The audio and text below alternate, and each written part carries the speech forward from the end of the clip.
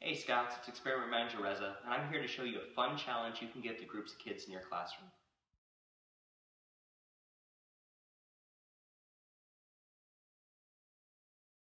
This experiment involves density, or how much stuff there is per space, and buoyancy, and we'll go ahead and teach both principles using both. To test this experiment, I have here a bucket of water, some heavy-duty aluminum foil, and a bag of pens. Students will be given the same amount of aluminum foil for each group, and you want it to be a decent amount. I'm using this much for my example. The kids will want to get started immediately, but have them draw out a picture of their designs, especially if they're working in groups. It's always good to go in for warnings. First, don't let the aluminum foil get ripped.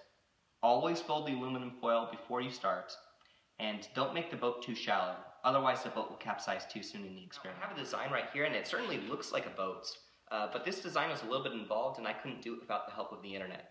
What we're looking for in this experiment is something more like this. It's not the most glamorous design, but you can see here I folded the aluminum foil first.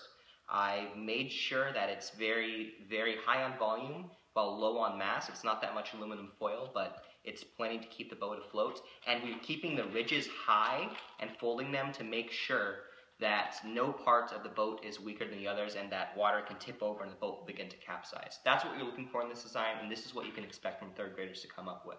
There's no tape and no glue involved. This is just aluminum foil. So I'm going to go ahead and go with this design now that we see that it floats, and we'll start testing immediately. But before I begin, be careful that when you drop the pennies, you don't make the impact too hard.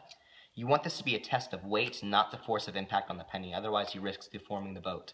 So it's also fun to go ahead and count along with the kids to make it a more fun experience. Let's see how many pennies this boat can handle.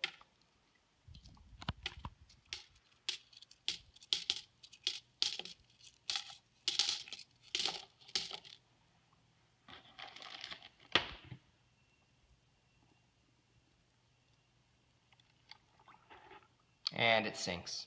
So I went ahead and did a tally, and this boat took 131 pennies to capsize. So there's basically two things to take away from this. When you start dropping into pennies, it might be worth your time to just count them in your head and put them in bunches at a time because the boat doesn't move. The boat won't capsize within the first 50 pennies.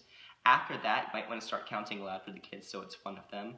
Another thing to consider is that the amount of aluminum foil I showed you at the beginning that made up this boat, you might want to consider using less aluminum foil. It'd make a smaller boat, which would work just as well. It just wouldn't consume as many pennies during testing. So thank you all for your attention in this experiment, and I hope your kids can beat my record when they make their own boats. Thank you.